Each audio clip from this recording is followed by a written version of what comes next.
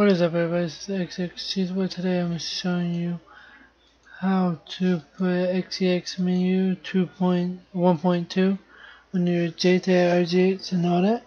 I'm sorry if you hear something in the background. I apologize for that. One thing you need, these files are here. I'll be putting the links in the description. Yeah, it's really easy to do. Open Horizon, USB, with the USB. Just put it over there. Just double click all the way to the last folder. As you can see, just hit save to hard drive. Save to flash drive. You do it either way though, it don't matter. And you can see that thing right there loading up.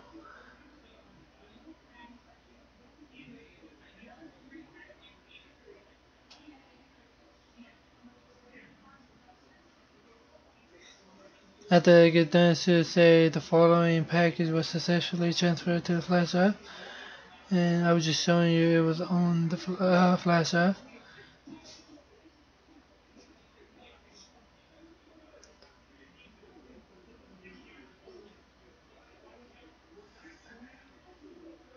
As you can see right there.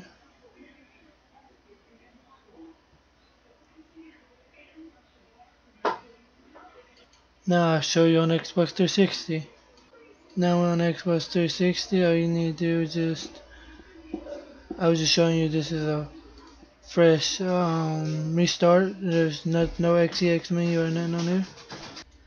No, as well.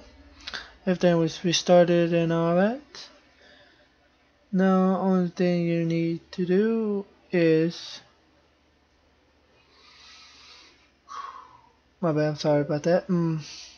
Just plug the USB up, and yeah, I was just showing you right there. I plugged the USB up. Now I'm gonna go to the console settings, system settings, but yeah, and go to hard drive, and just transfer it off of your hard drive. Your USB to your hard drive.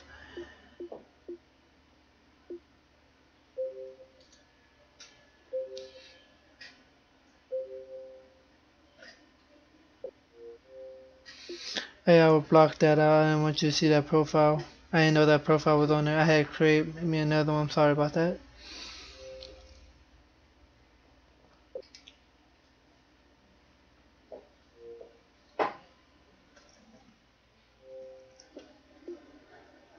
And yeah, this is on the newest dashboard, the newest update and all that.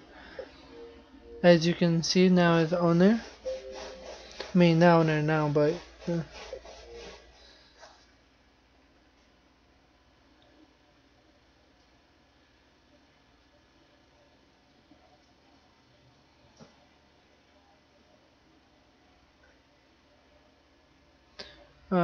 it's almost done.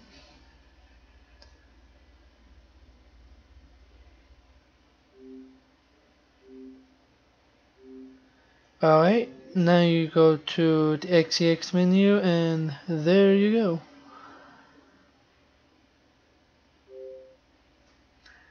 That's how you do it. And yeah, can you please rate, comment, subscribe. See you guys.